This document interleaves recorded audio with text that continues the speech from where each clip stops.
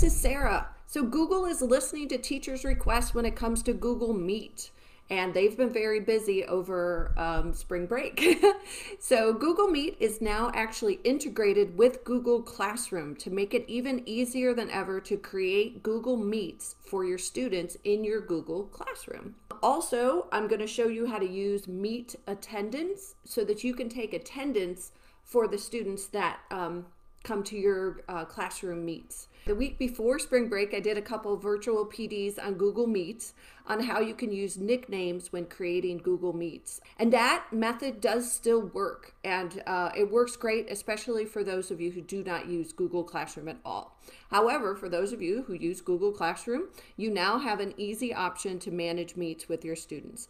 And here is how it works. So here is a sample class that I have. So we can generate a unique Google Meet for the students in our class. And we do that by going to this gear, the settings icon. Looks like a little gear box.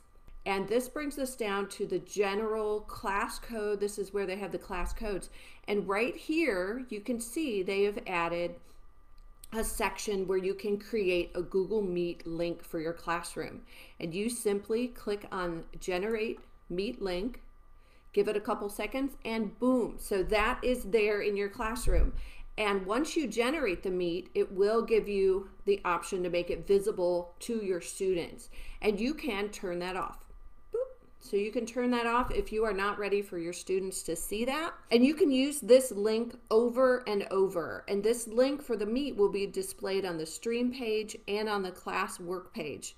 However, if you have this visible to students, the students can click on that and they can join the meet without you. So I would wait to make the link visible to your student until you are pretty much already in the meeting, because right now administration has decided to allow students to create Google Meets.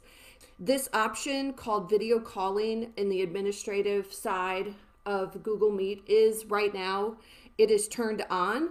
So that can be turned off, but the administration has made the decision to leave that on for now so that students can actually create Google Meets and socialize on their own. But for this means you need to be the very first person in that meet, or you will not have control of your meeting. The first person in the meet is the person that can silence people and remove people. So if you're not the first person in that meeting, then you won't be able to mute students, because sometimes they will forget to turn off their microphone. But anyway, it is still nice to have this. So let me sort of show you how this will work. All right, so we have it visible for the students right there. And then you do need to click Save.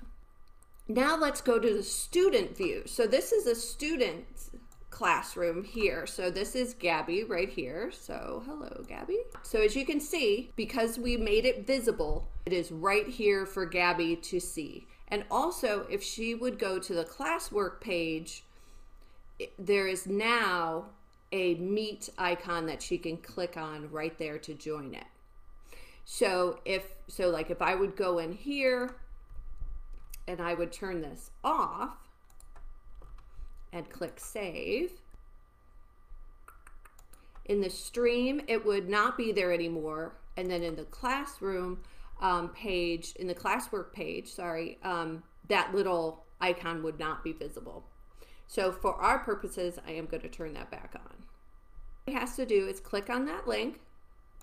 I'm going to turn her microphone off, and then she can join. All right, so she is in there, and then I can go on in. Now, of course, as the teacher, you want to be the very first person that is in that meeting. That is so important so that you can have control of the meet. So this is Gabby's account right here. You know, Gabby was the first person in the meeting, so she has control, so she can